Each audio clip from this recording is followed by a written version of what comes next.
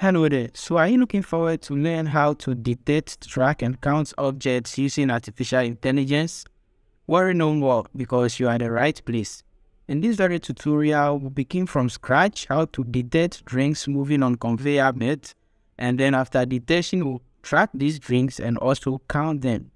So the fun part of this is that we'll start from scratch, and you also get access to the code so that you can modify or you can build up on it, use it as your base starting point.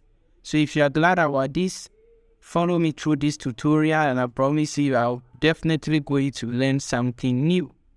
Let's get right into it.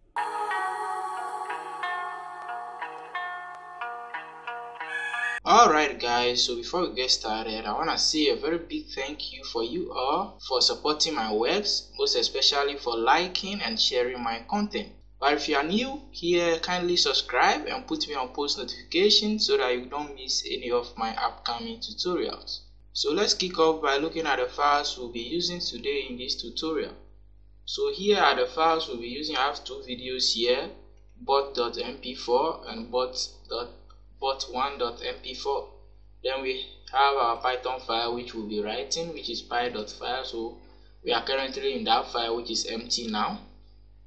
Then we have classes.txt, so we use this classes file, and this classes file is based on the Cocoa dataset. So we are going to detect the bottle in here, and also the other file we have here is the sort.py file, which we'll be using for tracking and counting these bottles. Then we have the two YOLO models, YOLO-v8, the large model, and the nano model. So the nano model have more speed, but the accuracy is not that good. The large one is having a better accuracy, but you will lose speed. So we'll test both models and see which one performs better. For our installation part, I'll just put the requirement.txt file on my GitHub repo, including all the code and the files we'll be using, so that you guys can download and just install all the requirements. Because if we say we'll install all of them just now, it will take some time. So I'll just put the file in there so that you guys will just install them with the particular version we are using. Okay, so the next thing I'll do here now is to import the libraries we'll be using, and then I'll talk about each library, what you are going to use it for.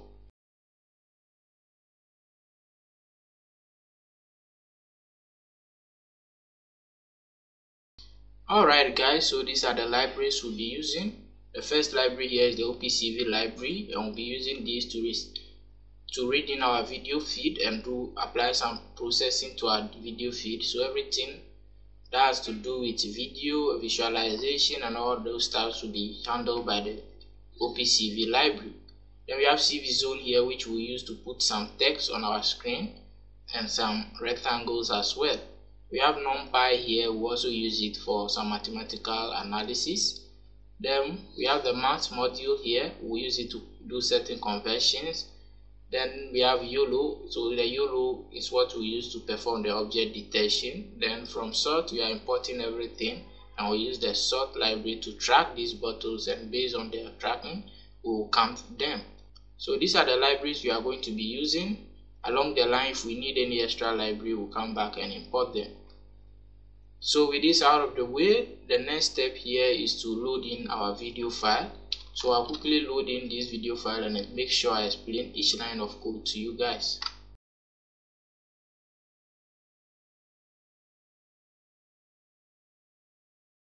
Alright guys, so this is the bare minimum code we need to read in our video file. So the first one here, we are just creating a video capture object. So we say cap is equal to cv to the video capture, and in here all you have to specify is the path to your video file. So we have a video here, bot.mp4, and I'm just specifying the path here because it's in the same directory we are working. Then since it's a video file, we are taking each frame at each second, so we have to take it in a loop. So we say while 1, we are getting our video file, which is cap.read. This also return the ret here, we are putting it in the ret variable. It doesn't matter the variable you specify here. It returns the presence or absence of video. So in case there is a video file, it will return 1. When there is no video file, it will return 0. So it's a boolean value. Then after receiving this our video, we went ahead and show it using the IAMShow function. Then we specify our video and the frame, the name of the frame we want to show it on. So we just give it frame. Then we have to wait and take each frame each second. So we use the wait key and we pass in key 1 here so that we take each frame each second. So this is all. We can go ahead and run this app and test it. Alright guys, so you can see perfectly we are loading our video file in and everything is moving. So this is the video we are going to be using. We'll also test the second video as well. So you can see it's working and we are out of frames and we got an error, so everything went off. But the thing is, we want to keep this video repeating. So how do we do that? So what we can do is that we can repeat this by writing if not read. Then what we'll go ahead and do is to read our video capture here, and simply we'll type continue. And for this, it will repeat over and over and over. So this read here, I told you earlier, is a boolean value, returns 1 when there is a video file and returns 0. So we are saying in absence of a video feed, if it's 0, then we have to go ahead and read our video file and continue the whole process. By so doing, it will repeat playing this video over and over and over. So let's test it out. And now it will just keep repeating this video. It will never end until we close it ourselves.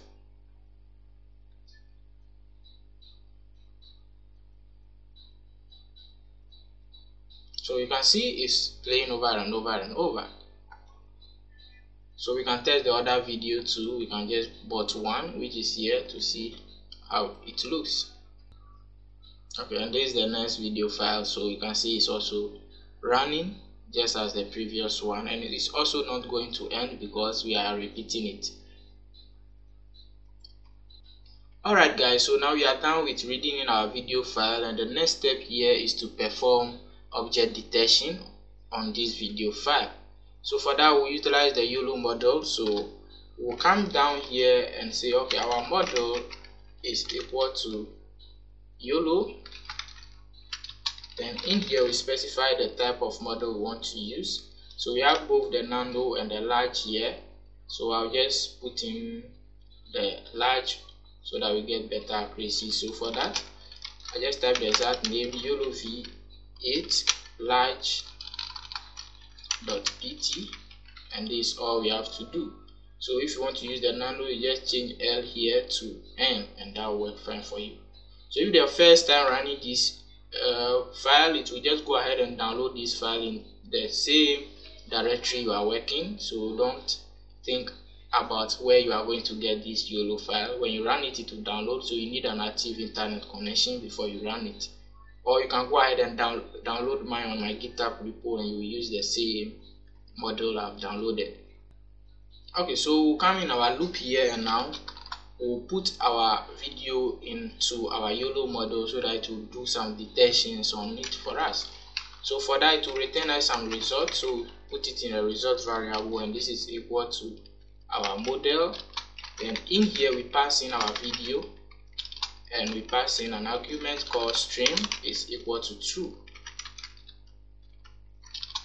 So instead of true, you can also put it to 1, and that's all. So with this, you can detect the bottles in our video.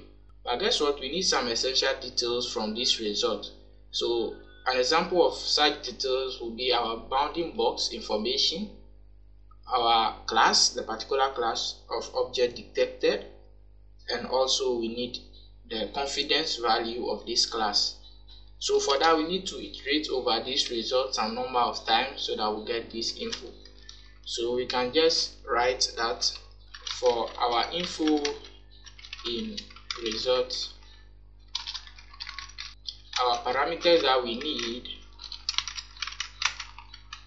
is equal to our info.boxes. Then we can finally iterate over these parameters and get our bounding box, confidence, and the class detect. So we can also say for our box, or let's do a details. For our details in parameters, we want to go ahead and get the values, the bounding box coordinates. So for that, we'll go S1, Y1, S2, Y2. And this is equal to our details dot xy xy, and we are taking this at the first index. So that's how we can take the bounding box information. The next thing we'll take is our confidence. So for that, we'll store that in a variable called conf, and this is also equal to our details dot co, that's conf. So I think we can change this variable name. Okay, it will still work. So then we are taking this at the first index. Then finally, what we can take also is our class detected. So we can say our class underscore detect is also equal to CLS at the first index. So it will be details.cls, details.the-class detect. Okay, so this is how easy we can get our information from our results here. So now we have our bounding box, we have our confidence, and we also have our class detect. But guess what? These values we receive here are going to be float values, so we have to convert them to integer so that we can use them. So we'll go ahead and convert our bounding box info to integer, then we'll use it to draw bounding box on the bottles. So for that, we'll just repeat the same x1, x2, and so on, and we'll convert it to integer. So I'll bring it down here, paste it, and we'll say this is equal to integer of whatever x1 is, and we'll do same for the rest of them. Okay, so we have converted them to integer successfully. What we can do here is to draw circle or bounding as a circle. My bad, we can draw a bounding box around these bottles detected. So we can say cv2.rectangle, and then we'll put this rectangle on our video. Then we'll specify the first point for this rectangle, which is x1 and y1. The next point will be x2, y2.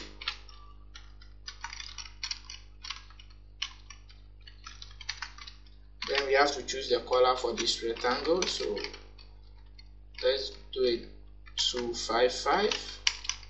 0255, that should be pink also. Then the thickness of this bounding box, you can put it at 5. And you know what, let's test this out. We've written a lot of code to see how it works. Alright, so this is working. You can see we are detecting the bottles, and we are having some false detection here as well, but we'll get rid of this based on the confidence. So let's go ahead and do that. And let me test this on the first video as well. So that's bot. Let's get rid of one here. That's bot as well. Let me hide this so that you can see. And let me run this one more time. And still it's detecting this, the rotating shaft here, as a bottle. I don't know why, but we can get rid because the confidence will be for sure very low. So now let's go ahead and do our detection or draw our bounding box based on the confidence. So we have the confidence value here, but we have to convert it. So what we'll do is I will say still our confidence value is equal to, we can use the math.ceil here, and we'll give it our confidence value, and then we can say we'll multiply this by 100 so that we get our confidence in percentage. So whatever we get, it will be in percentage. Then if that is the case, we'll come down here and say, okay, if our confidence is greater than 50%, or let's do it 60%, if greater than 60%, then go ahead and draw our rectangle for us. So let's run this up, and I'm sure by now the false detection will be gone. Wow, so you can see it's not detecting the shaft again. Maybe we had some false detection again, so we can increase the confidence in order to get rid of this. So let's increase the confidence and still check. Let's make it 70%. Okay, so it's detecting nicely. But now we don't know what we are detecting. For us, we know it's a bottle, but let's see what the model thinks of what is detecting. So for that, we have to read in the classes file. So let me close this.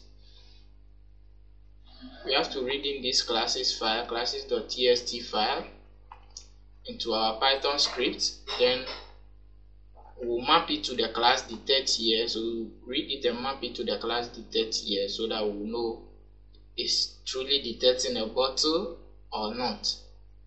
So to read that file in, we'll come down here, give some space, and we'll read it into a variable name class names.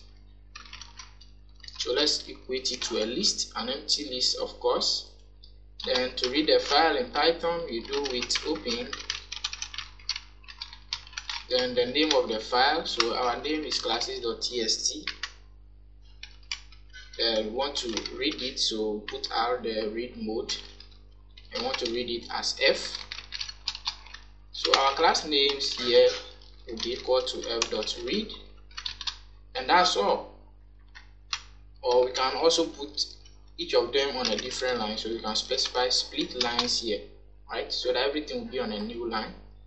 And we can test this by printing class names at the first index to see whether we'll get person. So the first one here is person, so if we get person, then everything is working correctly. I'll run this. So I don't need this, all I need is up here. Let me go see whether I'll get person. So yes, you can see we have person here. That means we are doing the right thing. Okay, so now that we are getting person here, we can come and map it here. Where is it? Class detect. We can come and map it to class detect, but first let's convert class detect to integer. Class detect is equal to integer value of class detect. And now we can say our class detect is equal to class names of class detect. So class detect will give you integer from 0 to 82 because it's based on this class.txt. So we are just mapping. If we get 0, that means it's a person. If we get bicycle, that means it's 1. So whatever we are getting in this class detect, we are mapping it to the string representation of whatever is in classes.txt. So that's what we are doing. And to prove that, we can also use CVZone to put the name of whatever is being detected on it. So we can say cvzone.putTextRect. I want to put it on our video, and then what we want to put is f string of whatever class detect is.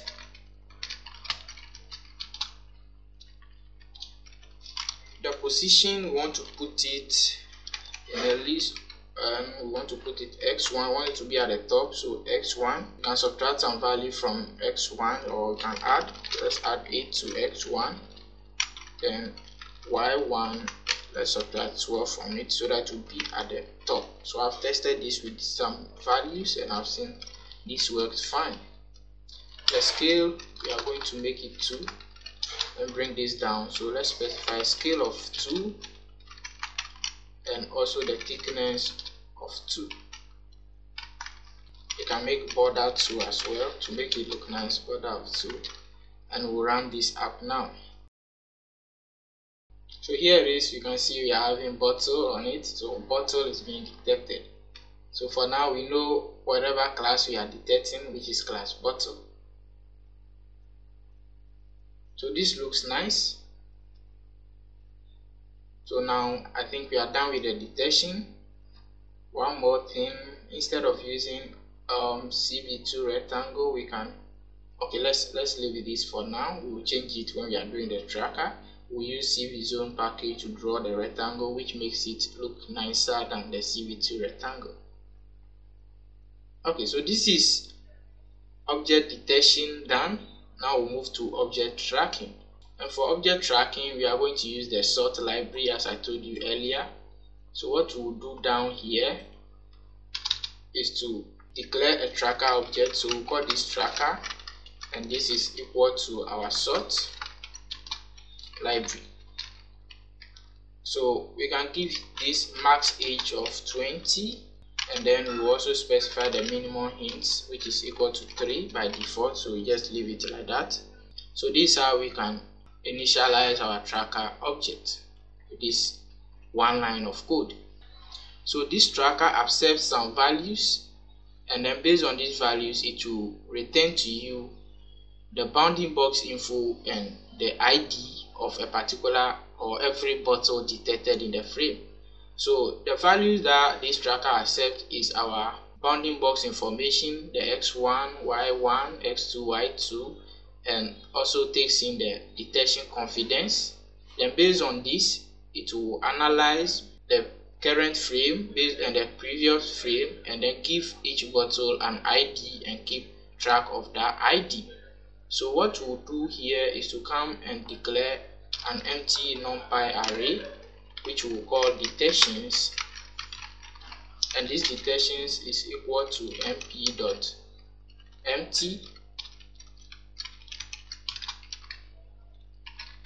and we'll specify a range of 0 to 5. Then we'll come down here and we'll say, okay, so I think we can comment this for now, and we'll come down and say, okay, our current detection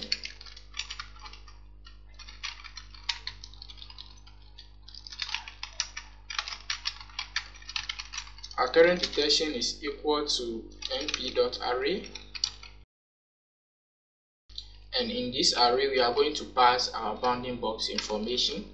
So we have it here. I'll just copy it and put it in this array, and also we have to add the confidence because that's what our tracker accepts.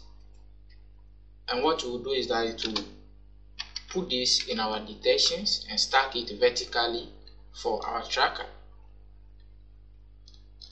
So our detections now is equal to mp.vertical stack,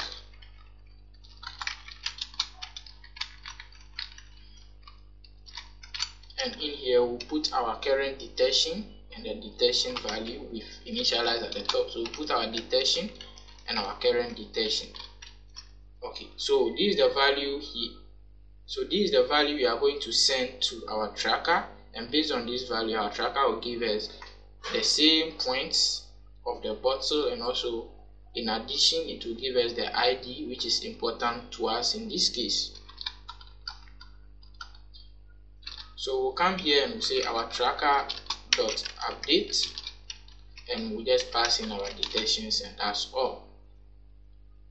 So this also returns some results to us, so we store it in results, and this result is equal to whatever we are getting.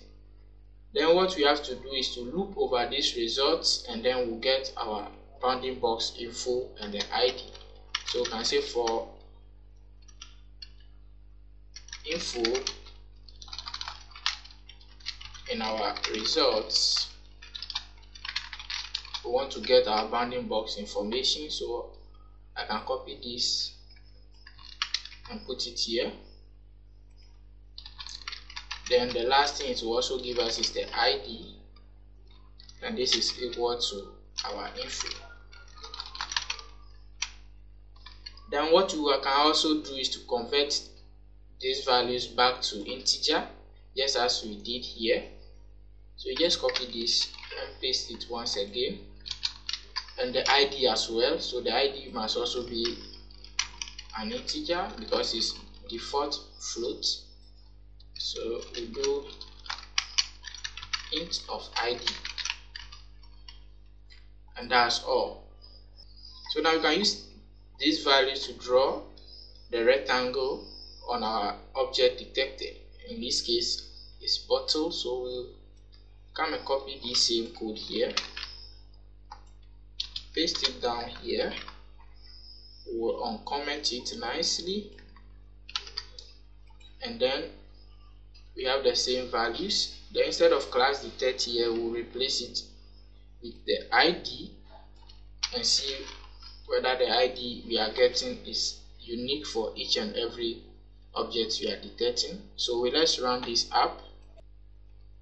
So guys, you can see we have ID for each bottle. So this is associated with ID 1, this is ID 4, and this is working nicely. So this is what we want. We are the right direction. We are getting ID for each bottle. So based on this ID now, we are going to count. So to count, we need to have a line at the end here, so where the cursor is, so that when this bottle crosses that line, we know it has passed, so we have to count. But how do we know the bottle have crossed that line? Okay, the thing is, we have to find the middle point of this bottle, and then we'll put a circle there. So when we find that point, we'll put a circle there. So whenever this circle crosses the line we'll be drawing here, then we know this bottle have passed, so we have to draw. So that's all we have to implement. That's the algorithm we have to implement in order to count. I'll close this off now, and the first thing is to draw the line. So for the line, we'll come at the top and we'll put the line here. So let me space up. So let's declare line which is equal to list, and I've checked for this value, so I'll just point them in.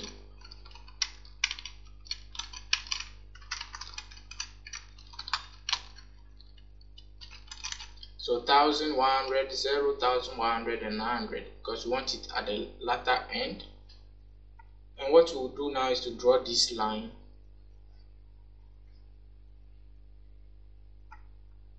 So right after our tracker.update, we can draw this line. So we can say cv2.line,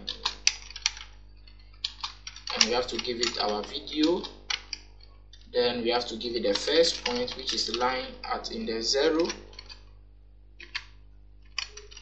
and line at index 1.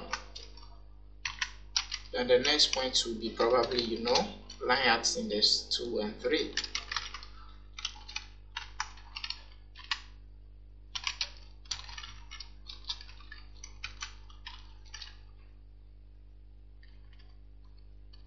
And we'll give the color of this line, so let's make it yellow. Seems we are having some mistake with the bounding box. Okay, we need to close this off here. Then we'll get rid of one of the parentheses, not bounding box. Then we'll put the color value in here. So let's make this 0, 0, 255, and 255, and I guess that will be yellow. And the thickness of this line will be 5. So let's test this out. Wow guys, and our line is nicely drawn, so we have the yellow line here. So what we'll do next is to find the middle of this bottle and put a circle there. So when this circle crosses this line, we'll change the color of the line to red and also implement our counting. So I'll close this up, and to find the middle of this bottle is also quite very easy. We just have to do some calculations on our x1, x2, and then so we just have to find the width height, which is equal to x2. We are subtracting x1 from x2, and also we are subtracting y1 from y2. Then after getting width and height, we have to find our center x and then center y. About center y, and this is equal to x1 plus our width divided by 2. Then to get the cy is the same thing. Instead of x1, y1 plus our width, also plus our height rather, my bad, also divided by 2. Okay, y1, not y. So this is the center point of the bottle, and we will confirm this by drawing a circle there. So cv2.circle.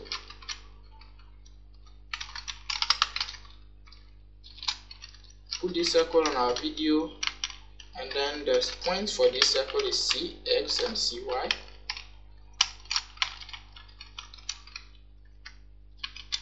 The radius of this circle, want it to be 6, and in the color, let's make this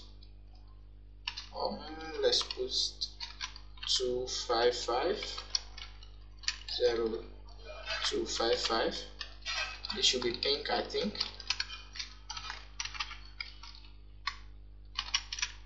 Then the thickness, we want it to be filled, the circle to be filled on the middle of the bottle.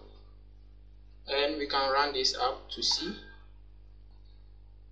So you can see we have, okay, so the circle is not at the middle. That means we did some error, it's at the top.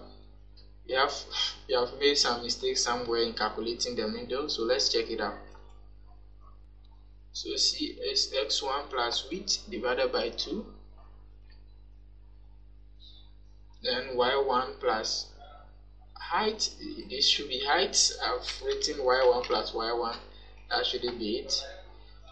And before we run this, we can change the CV2.rectangle. We can use CV zone rectangle to make this nice. So we can write CV zone dot corner rect, and in here we have to put this on our video, and then we give it the points on which we want to put this rectangle. So we give it our x1, our y1, then our width and height. And remember, we have found the width and height at the top here. Then the corner thickness, we'll do it, which is RT, we'll do it equal to 5. And what we can do is to get rid of our CV2 rectangle here. So let's run this up now. So guys, this is working. You can see we have, I think the circle is not big enough. For visualization sake, we can increase this to 12, twice the size, so that we make it very big.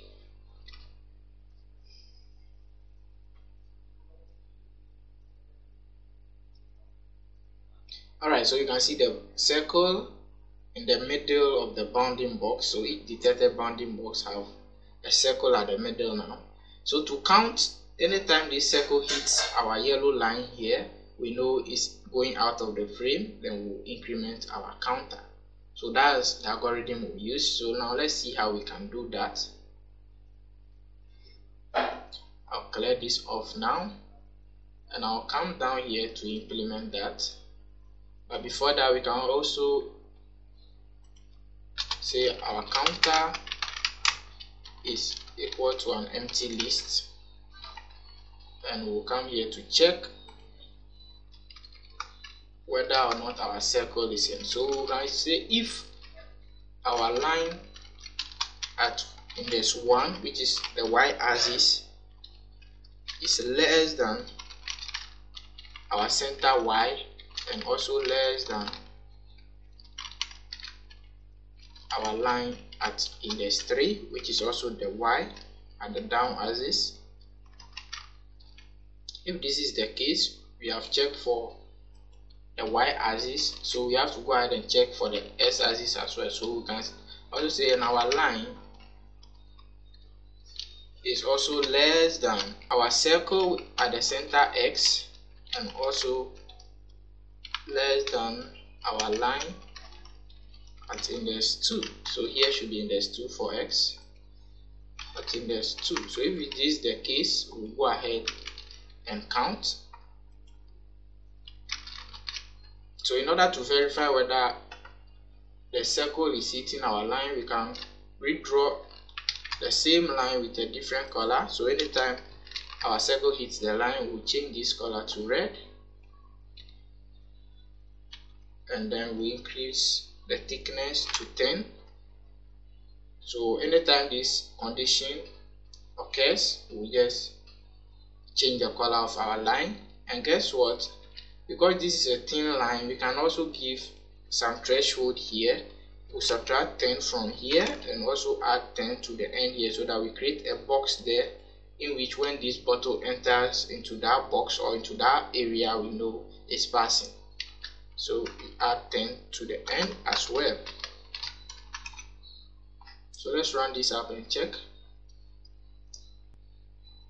Okay, so anytime this bounding box hits the line, we expect the color of the line to change.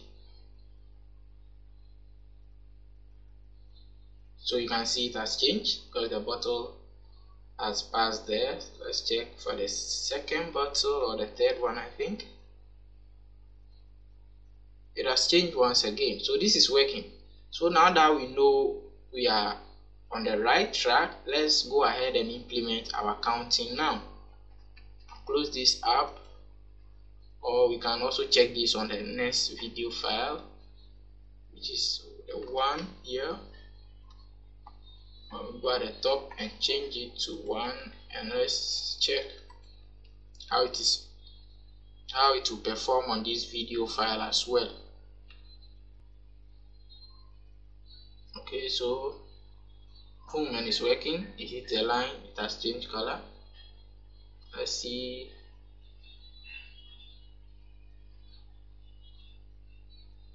Boom, and it's working. So it's working great on both video files. Now what we'll go ahead and do is to count. For that, I'll change to the previous video file and we'll count. So to count, we have to check whether there is any bottle with the same ID in our counter list. Remember, we've declared the counter list at the top. So we can say if our counter, what am I spelling? Counter.count. That means we are counting everything in our counter, and what we are counting is the ID is equal to 0. If the ID is equal to 0, then we'll go ahead and append. So we can say, okay, counter.append, and we'll append whatever ID we are getting. So if it's 0, we append a new ID. Then what we will do is to find the length of this counter. Then we'll know the total number of drinks that have passed. So for that, we will have to draw and put the total number of drinks that have passed on our screen. So we'll also use CVZone library to draw. So CVZone.put text, and want to put this text on our video, and the text we want to put is f string of our total drink. So we call it total drinks.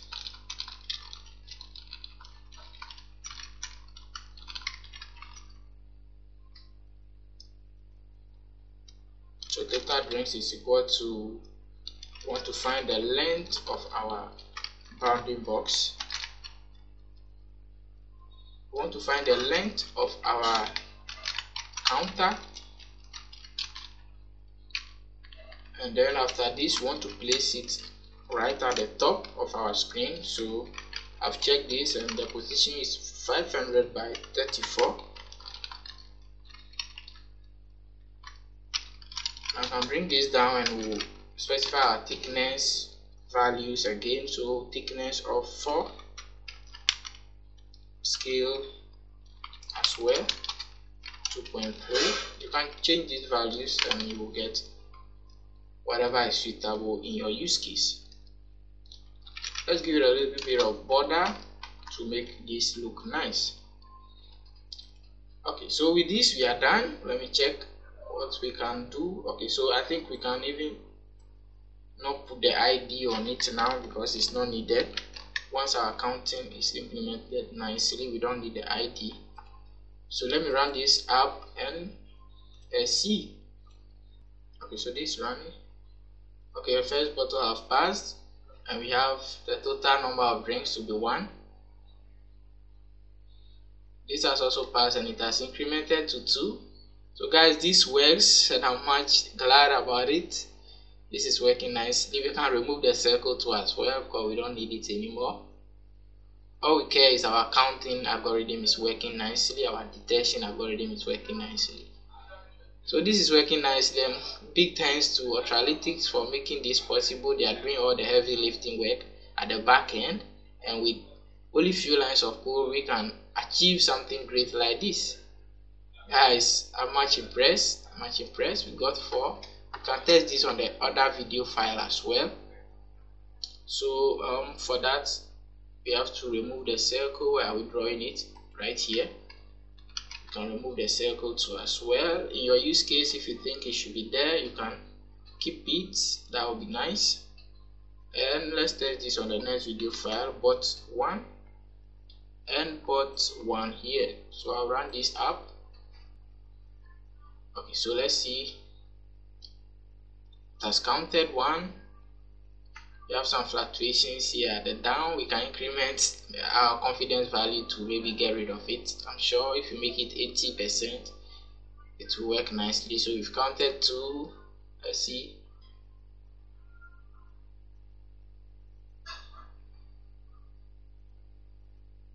We counted 3, and guys, this is just working great, absolutely great. This is working great. So guys, this is where we bring the tutorial to an end.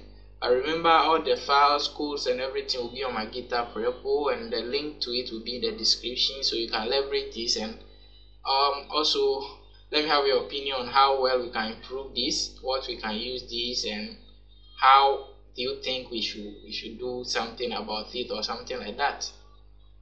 And I'll request one favor finally from you watching. If you have learned something new, kindly, why not share it with one or two of your friends to also watch and learn something new. By so doing, you will help the channel grow as well. So thank you guys for watching, and I will see you in the next tutorial.